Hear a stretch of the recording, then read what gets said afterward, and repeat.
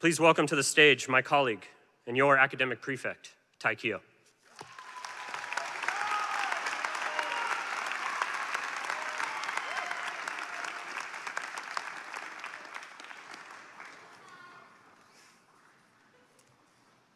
Welcome back, everyone. My name is Keough, and it's an honor to stand before you all today. I'm a senior and your academic prefect for this year. I hope by the end of my message, you get not only a glimpse into our academic direction for this year, but how I can support each and every one of you in your journey in our Oaks community.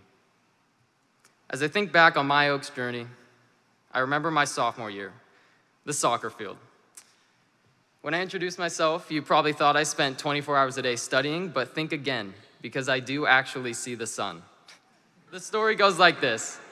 As tryouts started up, I gathered up a group of friends and said, we're playing soccer. Even though the truth is, none of us had ever really played. Day one on the field, straight to frosh off. I mean, we were terrible, we could barely dribble the ball, and if any of our coaches are in the audience today, I'm sorry. But slowly, we got a little better, stopped arguing over missed passes, and realized that we were all there for the same exact reason: each other. Even though we weren't going to win much, we still practiced 5 days a week and fought through all of our games. But we didn't practice till dark every day because we wanted to turn pro. We did it because we were investing in each other. From a burned-out athlete in another sport to an artist, our team had it all. But on the soccer field, it was the fact that we were all there, relying on one another, learning about each other's lives, and building real relationships that made it so special. Of course, this speech isn't about the epic highs and lows of the frosh-off soccer team, but academics, specifically in the way of finding your passion and learning what you love. To me, the word academics isn't about taking that 5th AP course or being top of your class. It is finding that topic, sport, person, or practice that makes you lose track of all time. That one unique mode of learning that speaks to you, outside or inside the classroom, is what academics and a life of learning is really about. I'm sure many of you are still wondering how soccer could possibly relate to academics, so let me tell you another story. Because when that soccer season ended, I was right back into the grind. To tell the truth, I was burned out, I was stressed, and I was failing to see the future ahead of me.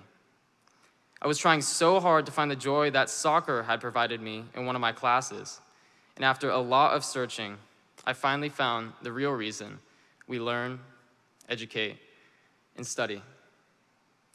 For me, it was philosophy. My junior year in argumentation and American ideology with Mrs. Gordon was my favorite class of all time. There was something about analyzing theories of our existence and the meaning of life that totally enthralled me, all while learning from one of the most remarkable teachers on campus. I spent hours just reading, listening, and absorbing some of our world's greatest thinkers. And when we were inevitably assigned essays, like all English classes, it didn't feel like homework anymore.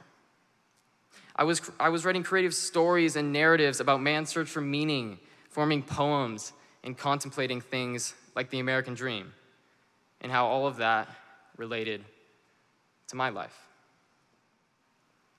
And isn't that what academics is really about? It isn't about that reaching that perfect 4.0 GPA, taking that AP class you dread for your college resume, or slapping on that extra activity you have absolutely no interest in. So often do we lose sight of the joy of learning in life, chasing falsehoods that ultimately will bring few rewards, unless you find and pursue that topic you truly love. If you remember one thing about my charge today, remember this. Let us make this year about learning what you love, pursuing your heart's passion. Because when you put that at the center of your academics, everything else will follow.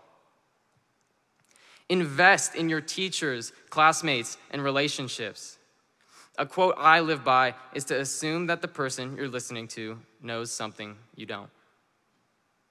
If we adopt that mindset, not only our relationships, but discovery of true connection in the world of learning would flourish.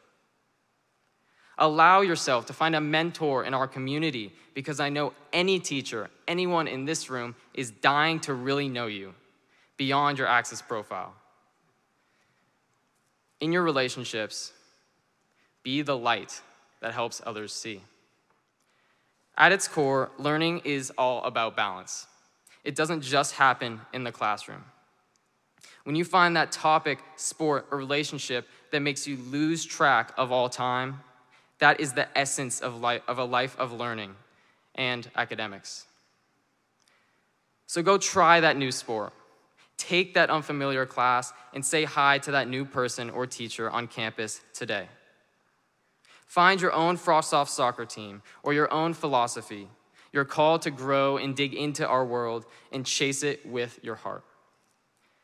As I continue my journey in learning, and many of you begin a new one, remember that nothing matters more than discovering your true passion. May God in wisdom guide you to invest in your relationships, study our universe, and pursue your own curiosity.